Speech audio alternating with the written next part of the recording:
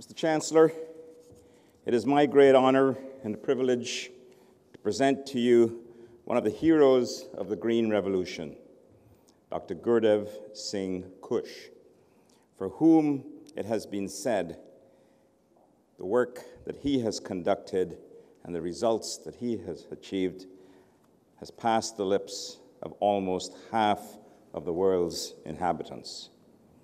Born in a small village of Punjab, India, he received his B.Sc in agriculture from the Punjab Agricultural University and a PhD from the University of California, Davis. He spent most of his professional life at the International Rice Research Institute in the Philippines as a plant breeder. Ce scientifique a contribué de manière exceptionnelle à repousser les frontières de la génétique de riz. Au cours de sa carrière de 35 ans à l'Institut international de recherche en riz, il a dirigé le programme de mise au point de variétés de riz améliorées et résistantes aux maladies et aux insectes. Plus de 300 variétés de riz élaborées sous sa direction ont été mises en circulation en Asie, en Afrique, et en Amérique latine. Dr. Khush's exemplary contributions to food security have been recognized worldwide. He has received the Japan Prize in 1987, the World Food Prize in 1996, the Rank Prize in 1998, the Wolf Prize in Agriculture in 2000, and the Golden Sickle Award in 2007. He has received honorary doctorate degrees from 13 universities, including Cambridge University and The Ohio State University.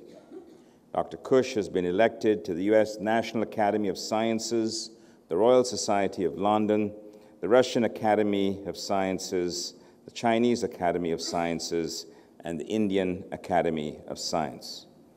Monsieur le Chancelier, je vous présente Monsieur Gurdev Khush, pour que vous lui confériez le grade de docteur des sciences honoris causa.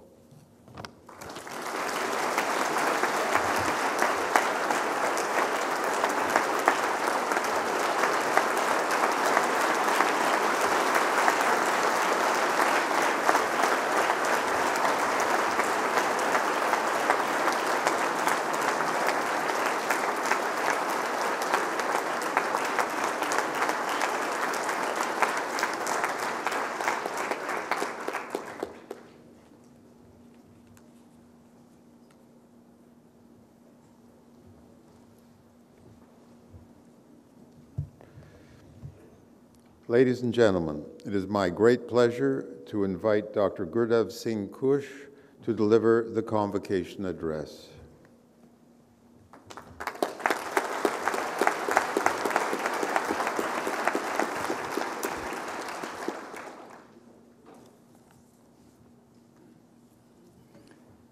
Chancellor Arnold Steinberg, Principal Suzanne Fortier, Mr. Kip Corbett, Chairman of the Board of Governors, Dean Chandra Dramoter, faculty members, recipients of degrees and awards, distinguished audience, ladies and gentlemen. It is an honor and privilege to be with you on this occasion. I would like to convey my heartiest congratulations to the students who have received their well-earned degrees and awards today. I also wish to congratulate your parents who have done so much in supporting you in many ways. Finally, I would like to acknowledge the dedication of McGill faculty for guiding you, inspiring you, and for mentoring you. Graduates, you read almost every day about the challenges of climate change, energy scarcity, political turmoil, and expanding frontiers of space exploration. However, poverty and hunger in the developing world are rarely discussed. 1 billion people, or 15% of the world population, go to bed hungry every day and somehow survive on a daily income of $1.25. When I graduated from college in 1950s, 50% of the world's population was poor and hungry. Agricultural productivity was dismally low. The specter of famine was often discussed. Famine 1975 was the title of a book written by Paul and William Paddock in 1967. The authors predicted large-scale food shortages, political upheavals, and famine during 1970s. Fortunately, Rockefeller Foundation and the Ford Foundation established 2 centers of excellence in agricultural research: the International Rice Research Institute in the Philippines and the International Center for Maize and Wheat Improvement in Mexico during 1960s to develop technologies for increasing food production and to alleviate poverty and hunger.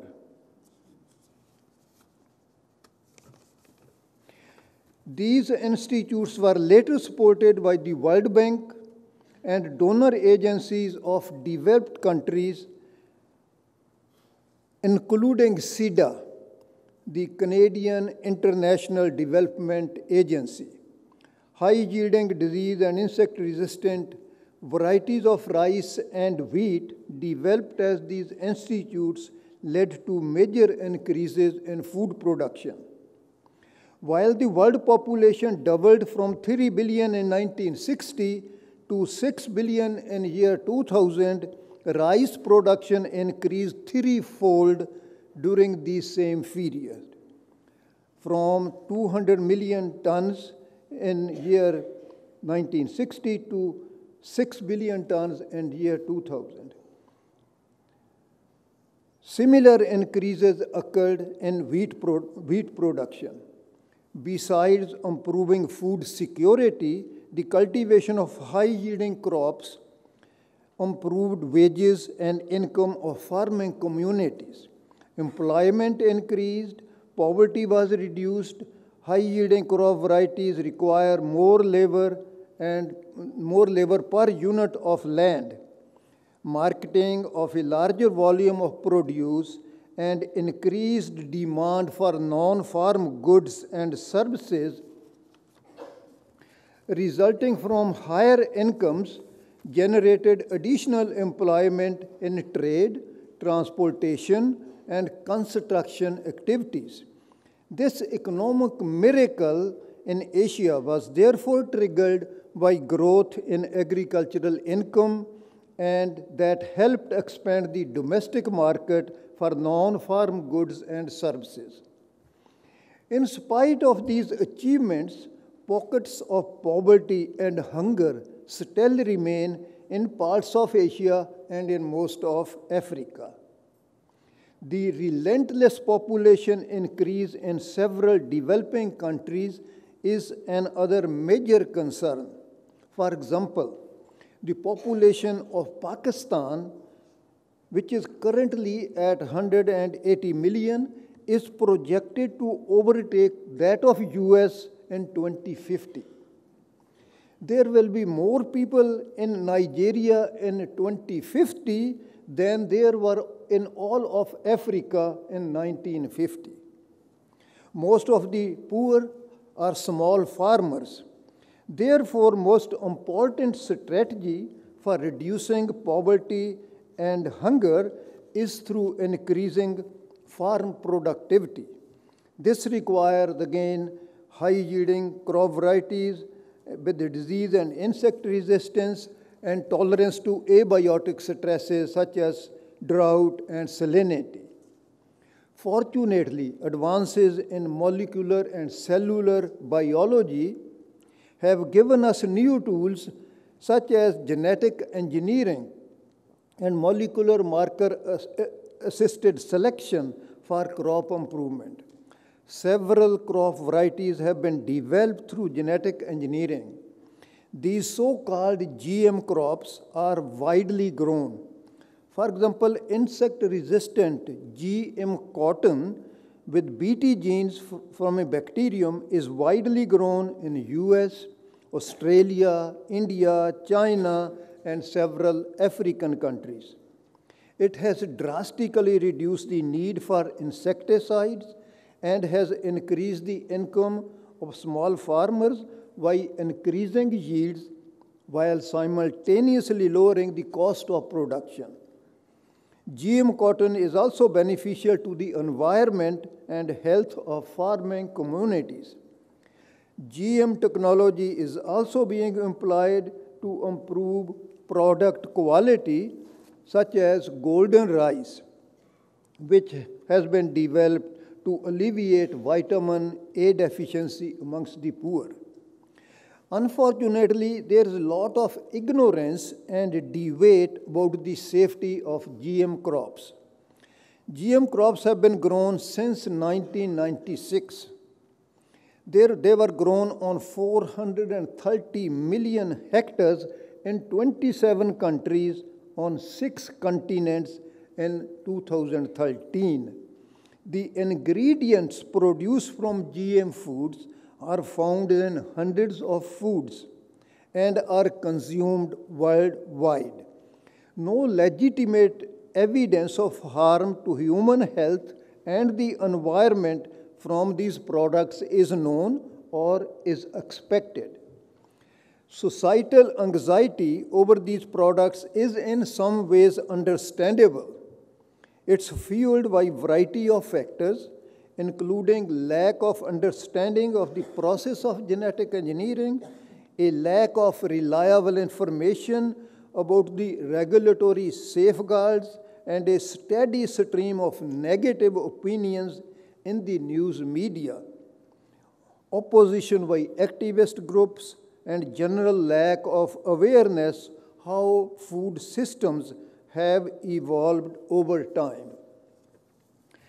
Saying that the public apprehension over GM food is understandable, it's not to say that it is valid.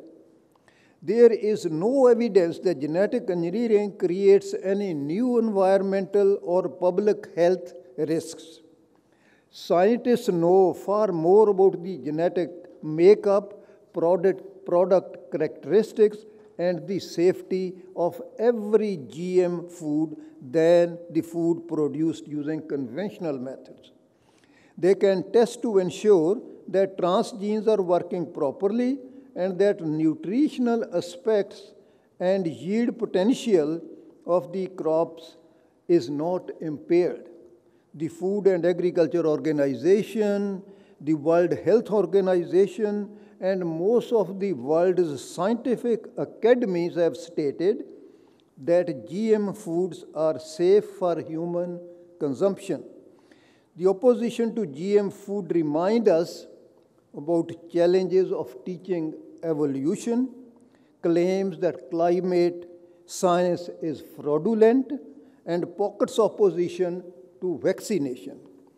Graduates, the most valuable part of your education is how you have learned to analyze such divergent opinions and controversies in a logical and scientific manner. You must endeavor to strengthen the social fabric of our society and to eradicate hunger, poverty, and ignorance from the face of this earth. Your alma mater has prepared you well for these challenges. As we celebrate your bright future, I hope you will use your education to solve tomorrow's problems. Remember Learning is a lifelong process. Your schooling may be over, but your education continues. Make use of what you have learned at this eminent institution and live up to your potential. Good luck, congratulations, and may your paths be blessed. Thank you.